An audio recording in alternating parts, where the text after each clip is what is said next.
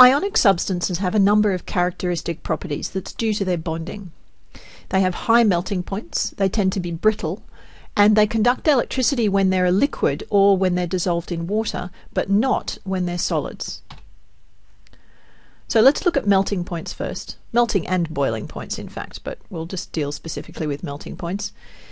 Ionic substances tend to have high melting points because ionic bonds are very strong, which means they require a lot of energy to break. What's more, salts that are made of ions with higher charges tend to have higher melting points. So as you can see in this graph here, the melting point of sodium chloride, which is made up of sodium and chloride with single charges, is much lower than the melting point of magnesium oxide, where the ions have 2+ and 2- charges.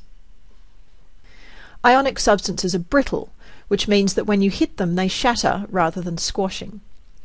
This is because if the crystal lattice shifts or is disrupted, positive ions will line up with positive ions which repel each other, and that causes the lattice to break.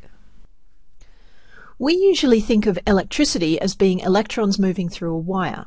In fact, electricity can be conducted by anything that has a charge and is able to move. When a salt is in its solid form, the ions are fixed in place in the lattice. This means that they cannot conduct electricity because, although the charge carriers, the ions, are vibrating, they're unable to move from one place to another. However, when the salt is melted, it becomes conductive. This animation from VisChem shows the melting of a sodium chloride crystal.